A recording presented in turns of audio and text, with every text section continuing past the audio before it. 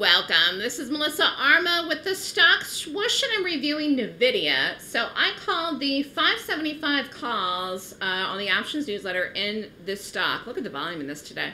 That expire next week. Obviously, it worked. It went through the number, and I said 600 for a target for this. Let's just see where this got to. It almost got to 600. Even here in the after hours, I'm just looking. But again, if this had gone yesterday, which it didn't, it would have gone to 600 by today, would have gone through 600 today. So I always tell people, risk the amount of money that you can let the trade play out. Now, Nvda is expensive. It's always expensive. It's been expensive. I looked at this, I don't know how many times in the last month, and then I said it's going to go here, and then I didn't do it. And then I said, it's going to go here, and I didn't do it. And I kept saying to myself, it's too late, it's too late, it's too late. And I just finally just said, screw it. And we did it. And we did it yesterday. And I knew it wasn't too late, because yesterday I knew it was going to 600. So anyways, it did drop back, though. Called the trade in the pre-market, opened at 572.60, dropped, fell all the way down to 561 and change, and then gapped up today and took off. Did this go today because of the market? No, this would have gone anyways. And in fact, this could have actually helped to lift the market today, and probably did. But a stock like this, you really got to know what you're doing with it. It's wild, it's woolly, it's volatile.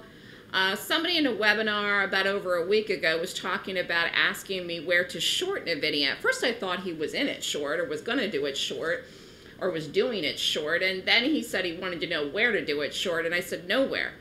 You're never shorting this again. And that's basically how you have to look at it. You know what I'm saying? Because, I mean, people did short this. I mean, and they got run over. Today, yesterday, last week, people kept saying it's not going to keep going, it's not going to keep going, it's extended. They didn't get the bullish move, they didn't get the rally, and they tried to short it, and they lost. And is that what pushed the stock higher? Maybe a little bit. But at the end of the day, the stock got bought and was getting bought and is getting bought with institutional money, which is why this was a long, which is why we went long this today. And again, I could have gotten in this so early. I could have gotten in this way days ago, but we had other trades that I was focusing on. And you can't get everything. You can't. You got to pick and choose what to do. And the number one trade we've had this year so far has been BA and Tesla. And they were shorts. But Nvda was right there, right smack dab in my face yesterday. And I said, I'm not going to not do this time. And so I sent the trade early in the pre-market, because I'm a stickler for getting not just the right pick, but trying to get the best entry I can. So in this particular position, again, the 575 calls that expire next week, I got a good entry, because we would have done something way different with a different strike and a different expiration if we had done it last week or the week before. Anyways, nice day for the market if you have longs, if you're in your retirement account, and a great day for Nvda. And again, a good chart to study what institutional money looks like. Again, this was getting bought. I will go long, even though I prefer to short. We went long this, we went long AMD. You could have gone long other things today. They weren't as good. So I try to really hone down on the best possible thing and the best pick. I'm happy that this worked and it went today. It could have taken another day or two.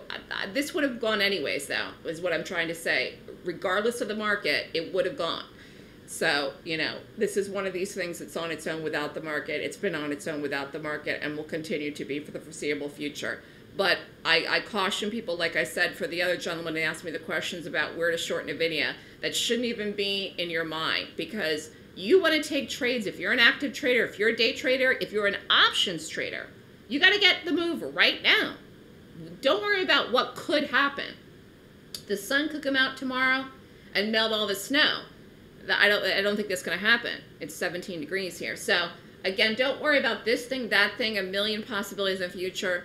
Make money right now. Make money today. Make money next week. Focus on what the opportunities are that you're being given by the market at this juncture today, because they're there. This was one of them. There were other things that we've taken advantage of this week as well in this year. So don't worry about the maybes or the possibilities of something that may never happen.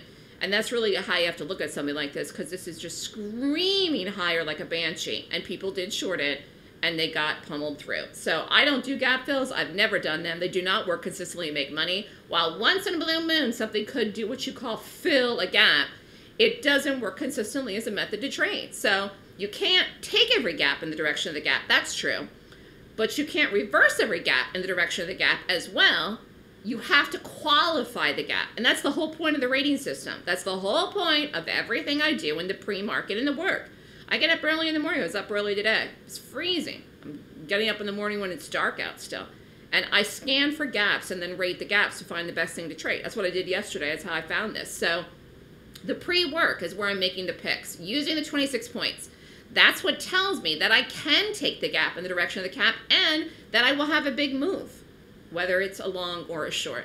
But this was a long. So again, people want to do everything and just look at everything black and white. You can't. You can't. It's not like that. There's a method to what I do, and that's the point of learning it, and that's the point of understanding it. And again, it's the 26 points. And that is what I teach in the Golden Gap course. So if you want to take the class, if you want to learn, next weekend is your opportunity, the 27th and 28th of January. Email me at melissa@thestockswoosh.com. Have a great weekend, everybody. Stay warm.